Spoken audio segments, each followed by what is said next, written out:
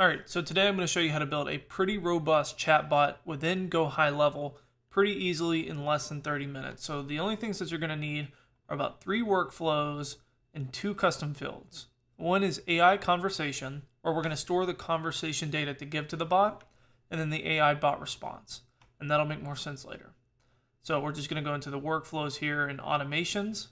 I have them stored right here in a folder called Conversational AI, and the 3 that you're going to need is incoming message, message queue, and send message. And most people will be like, why not just put it in one workflow? One, I want the ability to be able to see how well this is moving through the machine. And 2, I want the ability to be able to message queue. So if someone double text, triple text, quadruple text, that it's not responding 4 separate times, it's just responding the once to all of the messages that they've sent. So just starting here at incoming message, and don't let this overwhelm you. If it does, it's actually pretty simple, and I'll show you exactly what all of this stuff looks like. And really all you have to do is build it once and copy and paste over. So what you're going to do for incoming message is you're going to activate a couple triggers here.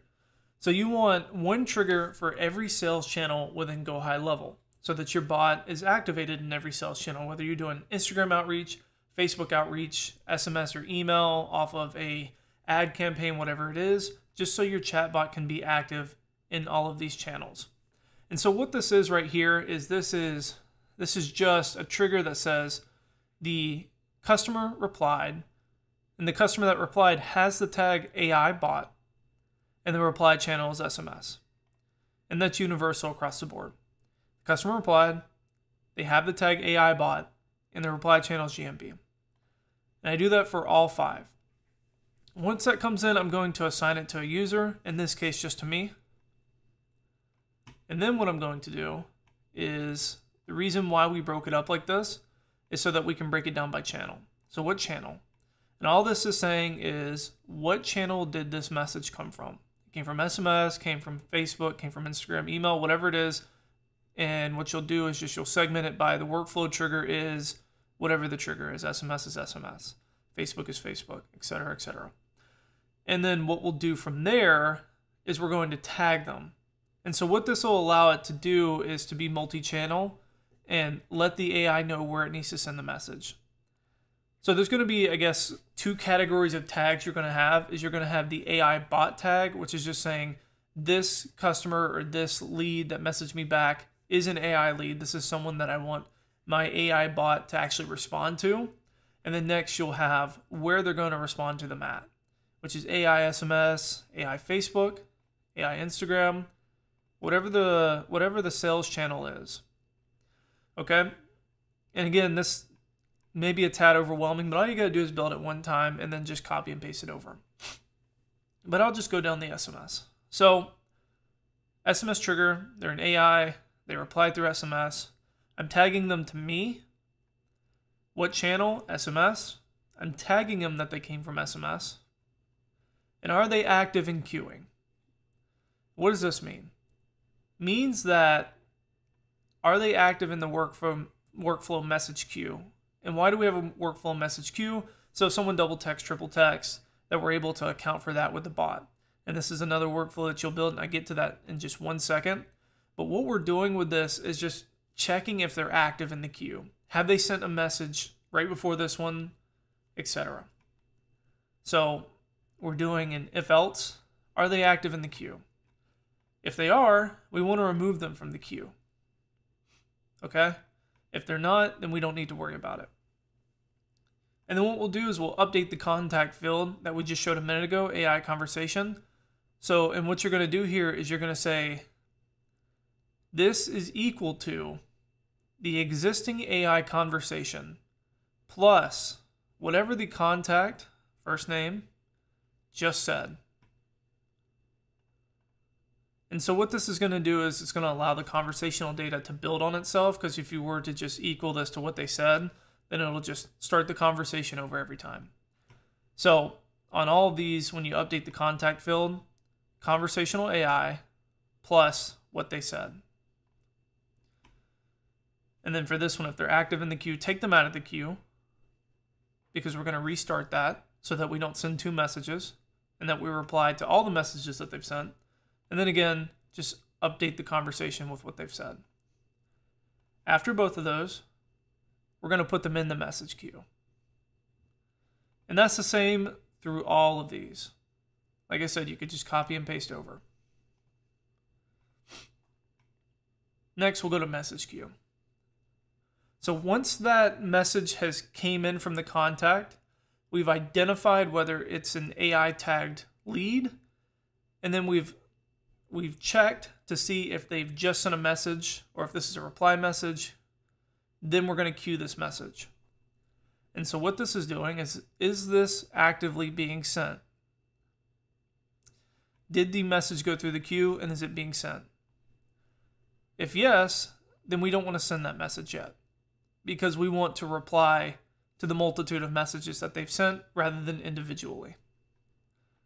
So we're going to check, is it actively being sent right now? And if yes, remove them from that workflow. And if not, then we're just going to go ahead and grab our prompt. So what we're doing here is we're using the ChatGPT AI that's in GoHighLevel.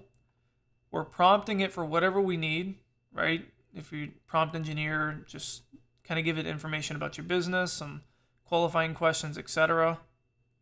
And then don't forget to put the AI conversation in there so that the AI bot has conversational awareness. So it knows what's going on. It knows what's been said. It knows what it's done, and it knows what it needs to do. All right? We do that on both of these. And then the same way when the customer replied to us, that we added it to the conversational data, we want to add it again as our response. So we'll do that in the next step. But what this is this is updating the contact field bot response. So those the two custom fields that we did in the beginning. We had conversational AI and we have bot response.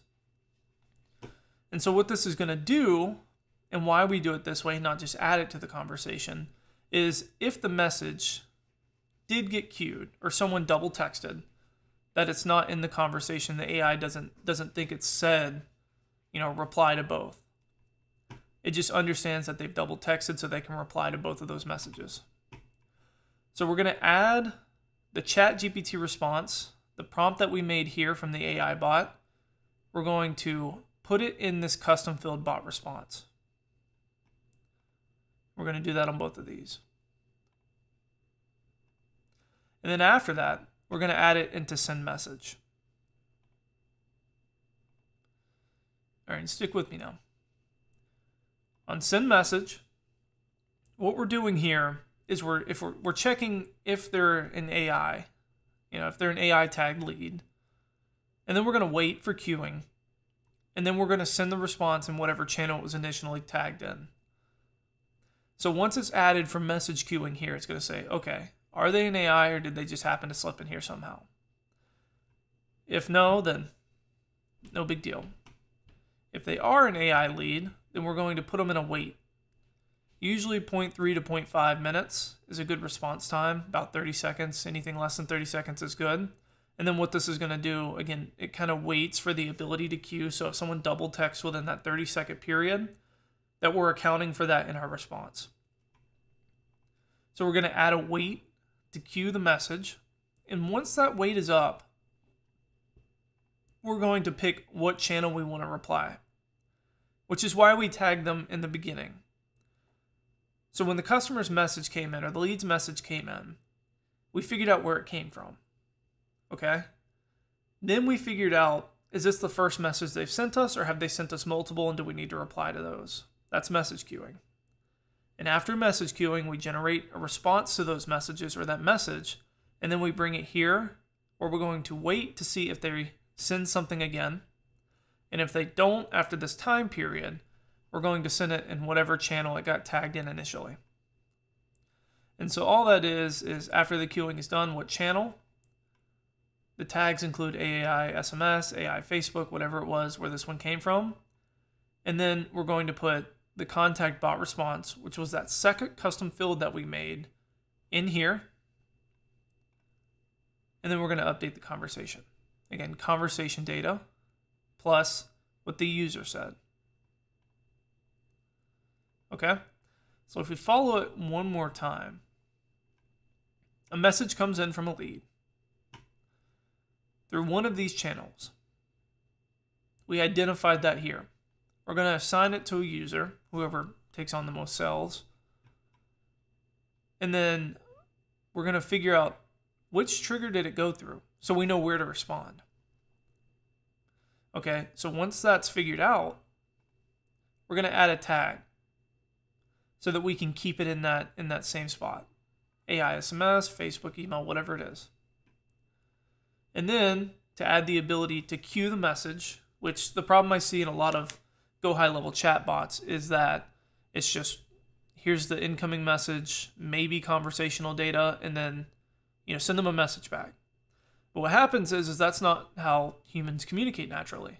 In fact, I'm pretty guilty of it myself to send 3 or 4 texts at a time. And it's not uncommon for a lead to do the same, especially when they come off of a Facebook form and you're a brick and mortar business. It's not uncommon for someone to reply or send multiple messages. So we want to account for that. So if they're active in queue, we want to take them out of that. We want to update the conversation with whatever was said up here that actually triggered this workflow. And then once we update that conversation, we're going to add them to the message queue. And again, going back to message queue here, in the message queue, we're going to figure out if it's already been sent, if it's already been queued and ready to be sent. If it is, then take it out, because we don't want to double text. We want to respond to all their messages at once. This is where we send the prompt here. Again, a lot of information over the business, what it's doing, the conversational data, everything you want to include here, anything that's relevant to someone actually having the information to be able to sell for this business needs to be included there. And prompt engineering is important, especially if you're going to do this model or build this chatbot, because prompt engineering can be the actual difference between a good chatbot and a bad chatbot. And you want to make sure these are the same, because these two things operate differently, just in a workflow aspect. Not differently, but they're two different things that do the same thing. And then again, anytime something's sent right here, we want to put it in the bot response, right? Because we don't want to immediately add it to the conversation, especially if it hasn't sent or said that yet. So we're just kind of loading it up here. It's like putting a bullet in a gun. We're just waiting for it to go. We're loading it up here, and then we're going to add it to the send message workflow.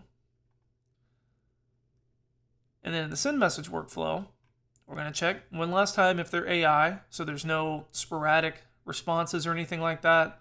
We're going to wait just to make sure that they're not going to double text, or if anything happens.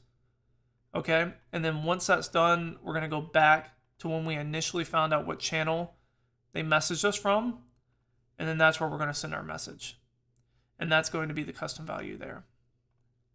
So it looks very, very complicated. It's not really. In fact, I'll keep it here for a second. If you just want to double it up, there's no workflow trigger.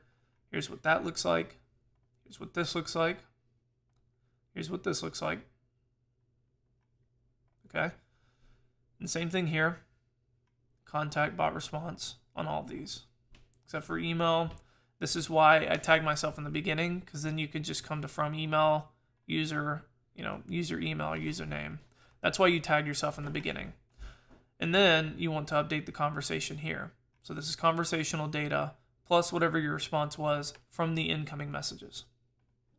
And you can kind of see that in action here. So what we'll do is we'll take a dummy contact that I have here, and then we'll give an example of someone coming off of a lead form. An example of you using a lead form to enact the AI is something like this. Is when a Facebook lead form is submitted, whatever lead form it is that you want to use, go ahead and tag them AI. And then whatever it is that you're going to send to them, whatever follow-up, whatever messages you send, make sure to add that to the conversation. So for example here, hey, contact first name, we saw you clicked our ad for Easy AI System. What intrigued you about it? We want to make sure that the bot understands that it sent that message. So same there. And just to give an example, we'll use this contact here, which is me on both sides, but this will give you an idea of how exactly it works. is we can put this into, say this one came off a lead form, inbound example.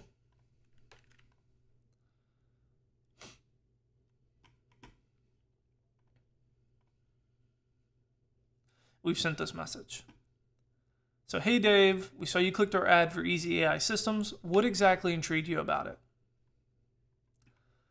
And so Dave will say something like, I want to put AI in my business, but I'm unsure how. And so once that comes in, it's going to come into the incoming message workflow. It's going to find out if that was an SMS or where it came from. All right, it's going to figure out if this is the first message you sent or if he's double texting or whatever it is. Then it's going to add it to the conversation. Once it's done that, it's going to go to message queuing so that we can get the response to this conversation. And then once it's done that, after the timer that you put in there, it's going to send the message. So no worries, I can definitely help you with that. Would you be open to having AI bots handle that for you? Maybe. I'm not sure how it works. And this is where the prompt engineering comes in.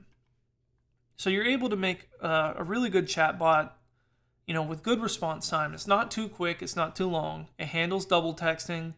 It has really good information about your business because you're able to use a lot of the variables that are in GoHighLevel. It's able to remember the conversation. So if in the beginning one of your qualifying questions is, I don't know, how old are you?